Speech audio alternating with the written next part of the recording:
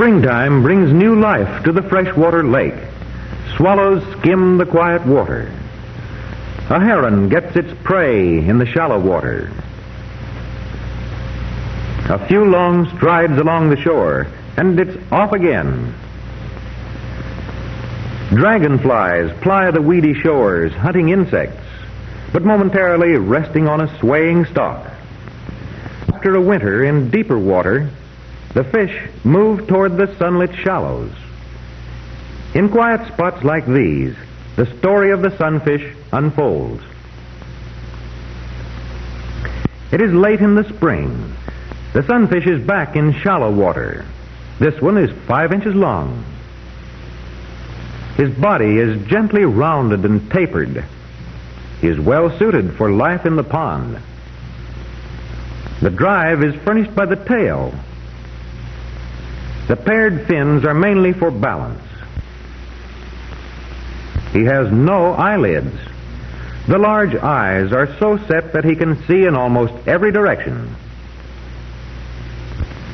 At this season, he spends much time feeding.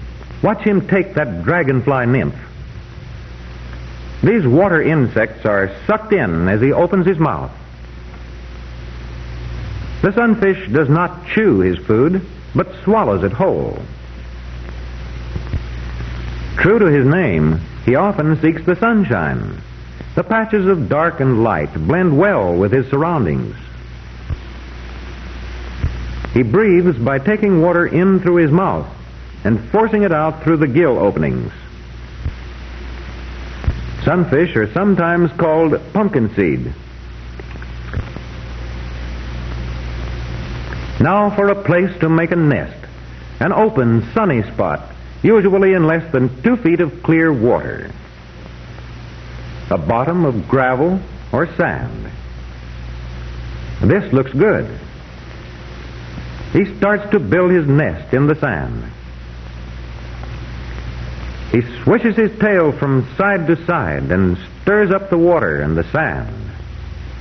This powerful motion of his tail should drive him ahead swiftly. But he holds his place by backing with these front fins. He works back and forth across the nest from every angle. A yellow perch is prowling around in the neighborhood and noses his way right into the sunfish nest. The sunfish stops work. What an unfriendly expression. This is a more active defense as he darts about the nest. Yes, better come back later. Now, after this intrusion, he can get back to work. Notice the developing rim of the nest. He sweeps the tail vigorously from side to side. The sand flies in all directions. The male sunfish alone prepares the nest.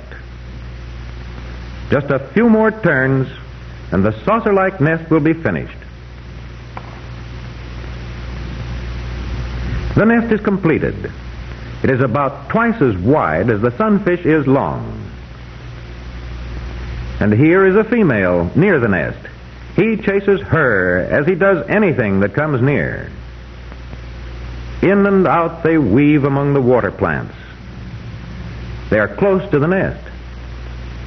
Finally, the female enters the nest. Eggs must be laid. This is the way the eggs are laid. Round the nest they swim, the male on the outside. This female may lay eggs in other nests, and several females may lay eggs in this nest. They change direction in circling the nest. At the same time that the female releases eggs, the male releases thousands of sperm cells. In the water, a sperm enters an egg to fertilize it.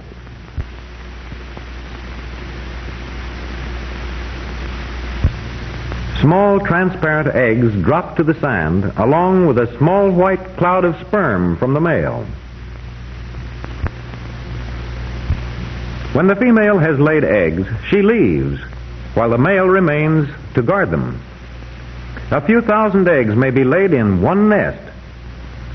A sticky fluid surrounds the transparent, newly laid eggs and glues them to whatever they touch. The male spends all night and much of the day quietly guarding the nest, always ready for enemies, like this black bass.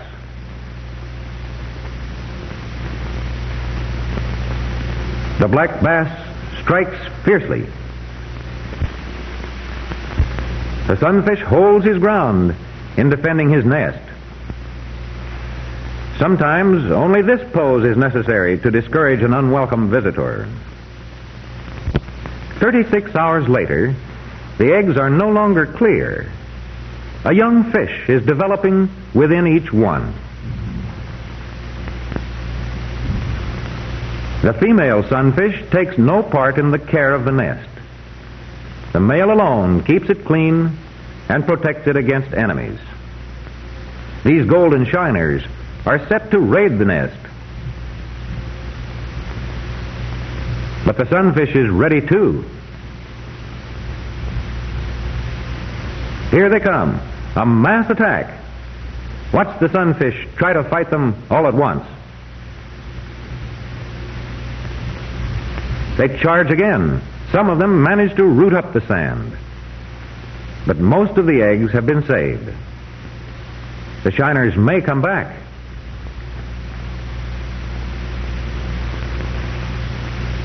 Careful, there's a hook in that worm. Not in that piece. One shouldn't fish for a male while he's guarding a nest. Will the eggs be left with no protector? He seems very careful and takes only small pieces. If the bobber goes under, he may have taken the hook. But no, he's safe this time. These eggs, about 4 days old, are hatching. See the wriggling young fish inside. This one has just hatched. It is only about 1/4 of an inch long and almost transparent. The heart of the young sunfish is beating fast, sending blood all over the body. The large yolk sac beneath supplies food for the first 2 days.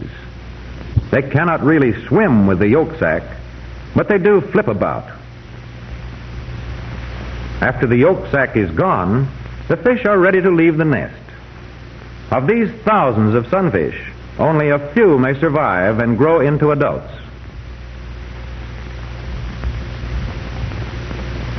Midsummer has come.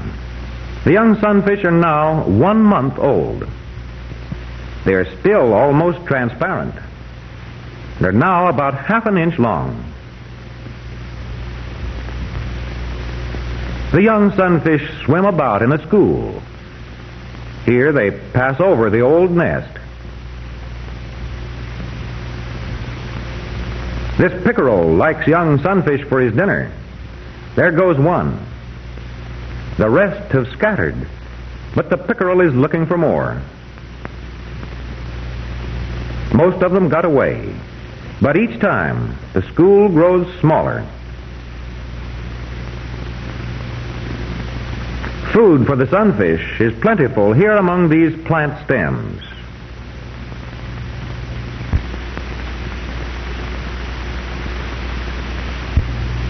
Compare the size of these month-old sunfish with the grown-up ones. Many kinds of insects, large and small, cling to these plants. There goes a mosquito larva. In the neighborhood is another school of sunfish that hatched a year ago. They are about 2 inches long. Next year at this time, the 1-year-olds will be as large as these 2-year-olds. A few more years, and they will look like these old fellows. Once again, the sunfish have nested.